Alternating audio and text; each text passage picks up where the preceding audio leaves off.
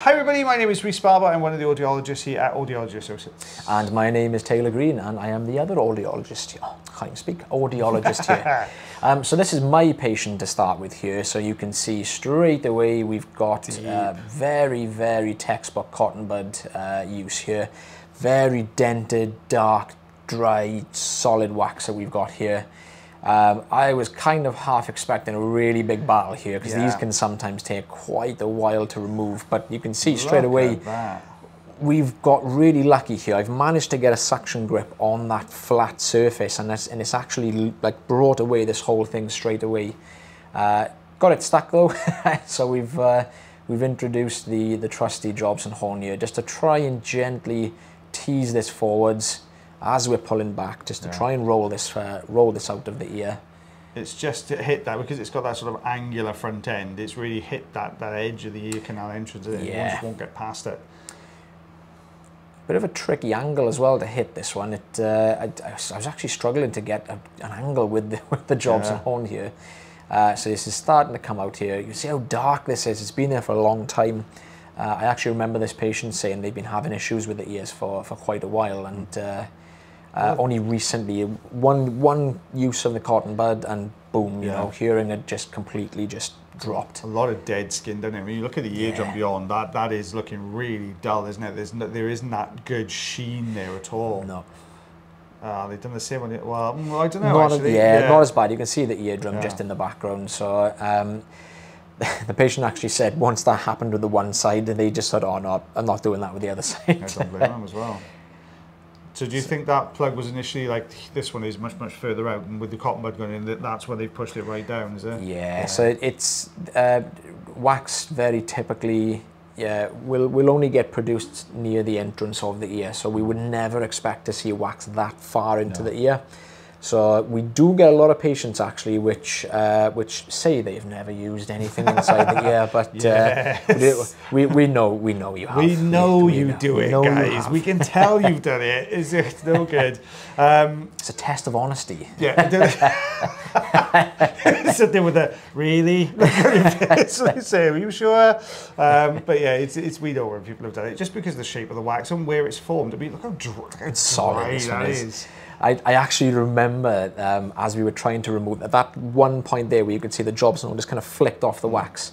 It's really hard to explain, but it's, how do I explain it? It's hard. Basically, the patient would have heard that kind of flick. It's like a click, isn't it, as it comes off the top. So I've gone in with the Rosen inserter because I do love a Rosen inserter. I do love a Rosen inserter. You do like the Rosen. I do like the Rosen insert. I feel the same about the Rosen insert than the St. Bart's hook. I think there are really specific waxes. It works fantastically well. Like, you know, the one you just pulled forwards and you went in with the Jobson horn. I might have gone in with a Rosen insert at that point. Jobson just to minimise the risk of pushing it back in. I mean, it worked brilliantly anyway for you, but it's one of those things. I think we've all got favourite tools. Yeah. Like everyone's got a favourite spatula in the kitchen or a favourite ring on your hob. We've all got favourite tools, haven't we? That's true. The ones we like to use. We're trying a bit of everything here because this is so dry. I'm actually struggling to get, like I said, as you just mentioned, I don't want to push this any further back. So we're starting to get this to move now. Oh, look how dry it is. You can see me flicking straight off the end. When you click your nail.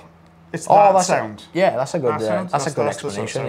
That's a good explanation. That's a really. I'm trying to think of a non-food analogy for that. That's the new one I come up with. Yeah. Do you know the really dry, crispy bit on the underneath the jacket potato? Oh yeah. We snap dry spaghetti. We're gonna keep ruining foods. Anyway, so this way home now. We've digressed a little bit. Sorry, guys. We're getting there. This actually took me a bit longer than what I thought it was going to. I thought that was going to be the easier one of the two, looking at that, because we had the nice big gap at the top, but that was just welded onto the canal wall, wasn't it? Struggling to pick this up as well. Yeah, so too hard to get into. Yeah, like a dry and really. All those lifts and peels. That's why it was hanging on there. It was just dried out so much. Yeah, bit irritated. You know, bit of inflammation there. I just purely think that's just where this plug has been in there for a while, and there's not much air that's got into that ear. But we've told the patient to keep an eye on it, just any pain or discomfort or any, you know, even some itching. Let the doctor know, let the GP know. They could even put a little bit of olive oil in as well on a regular basis, and that might help with that dryness. So this is my patient, so just the complete opposite end of the spectrum to Taylor. So what we've got here is a very soft skin and wax plug.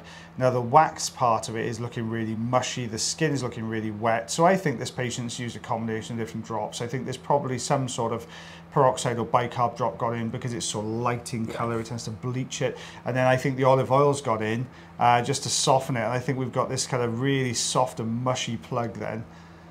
So this is starting to get, there's a piece of that skin coming away. There we are. So that skin was, I think it's sitting in front of the plug. You can see a dark plug beyond it. There we go. Yeah, they're 50-50, these ones. I mean, sometimes they come away really nicely. Sometimes they're just a bit of a pain to remove, to be honest. Not the widest of ear canal entrances either, because that's the fine end we've got on there, just to minimise any risk of clarinet. Hey guys, video stopped again. So it's getting a regular occurrence on us, unfortunately. So you can see... Just expect it for the foreseeable. Yeah, if we just sort of randomly change position every so often. Thing is, we can't remember what we were talking about before the video stops. When we go back into it, we can't remember what we were saying before. So anyway, this is very, very soft skin coming away.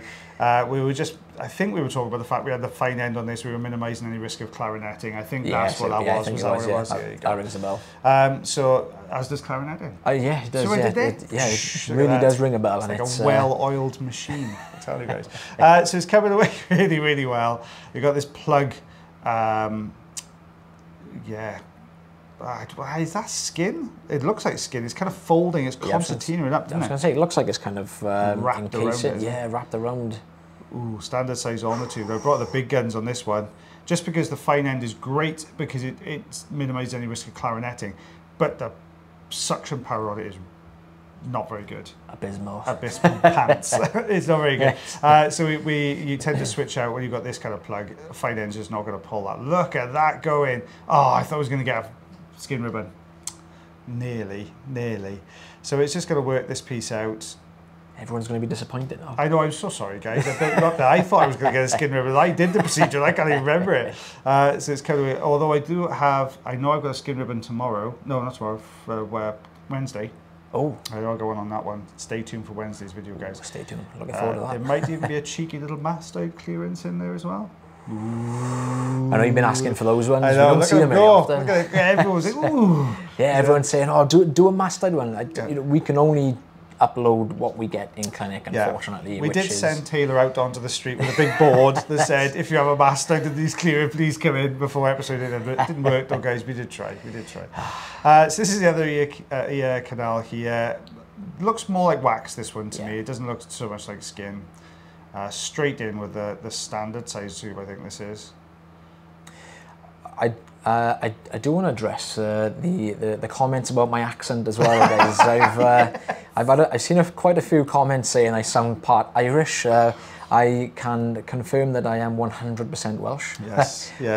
But we obviously live in different like regions, so I've got a much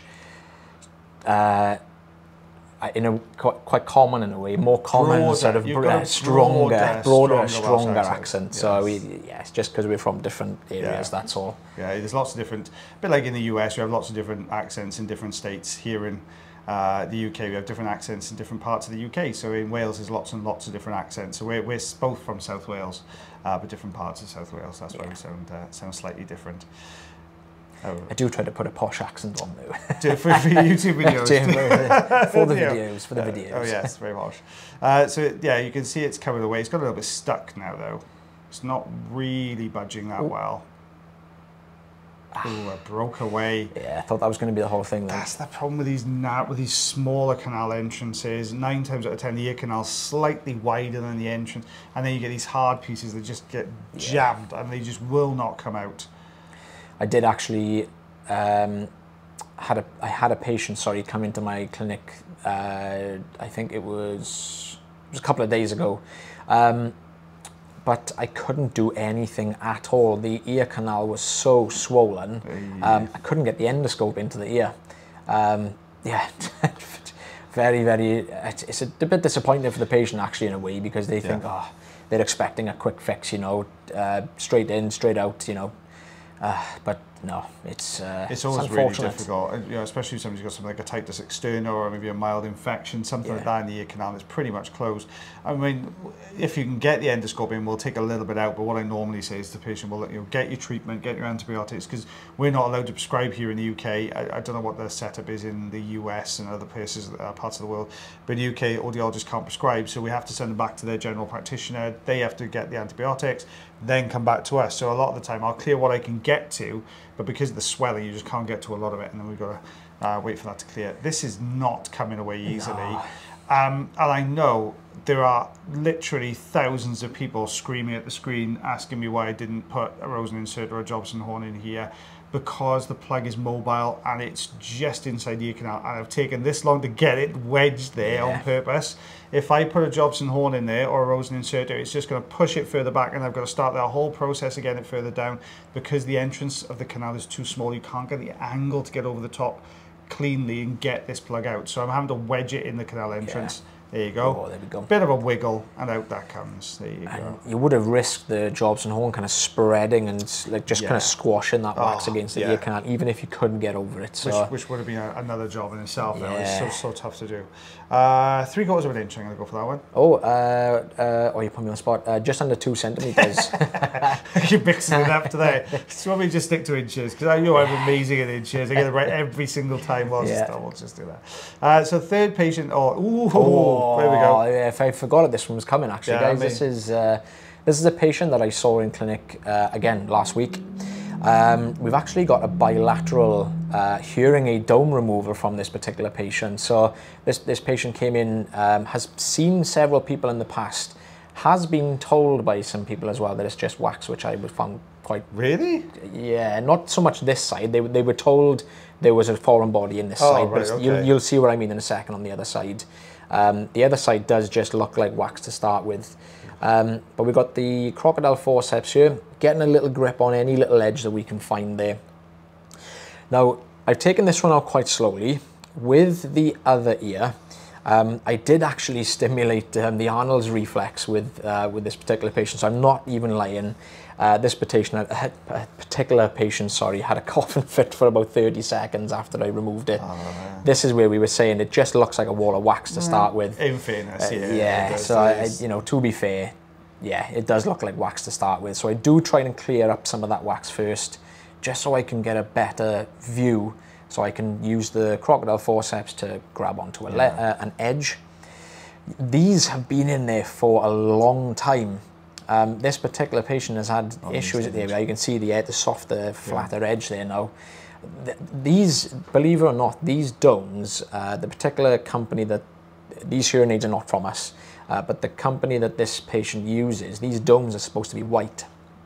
They're kind of like a frost, almost like an eardrum. It's just supposed to be white in colour, but you can see how much these have actually changed in colour. So did the patient have any idea how long they had these in their ears for? No. Oh my gosh. There you go, you can see how quick that was, and the patient actually kind of sort of moved away from it, started coughing straight away. I was sort of just sat there kind of like, are you okay? Are you okay?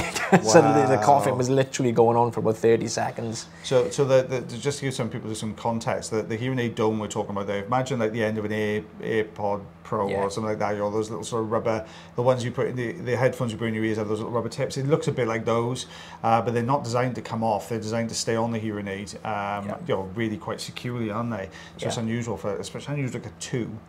Very rare for us to see 2, and especially this like kind of age as well. We don't really see them this old in the ears. But going back to the Arnold's reflex again, that's purely just a stimulation of the ear canal, which can cause like an involuntary reaction in the throat, and people will start coughing. If you've ever sort of breathed in and caught something just hits the back of your throat, and you can't help but cough, that's the kind of sensation you get, isn't it? It's not a nice one. Well, guys, you can start this one, go on. So thank you very much for watching our videos today, guys. And don't forget, we forgot to mention, if you are having issues with the ears, I know every time, don't forget our link to our website is on the in our bio, so just click onto the link, check our clinics. We are happy to see you in any of our clinics, really. And don't forget to take care of yourselves. Take care of yours. I done that wrong, haven't I? No, it's fine. We're rolling with it now. We're rolling with it. We'll see you again on the next video, guys. Thank you. And take care of yourselves. And take care of yourselves as well. Yeah, don't forget. Bye, everyone. Bye.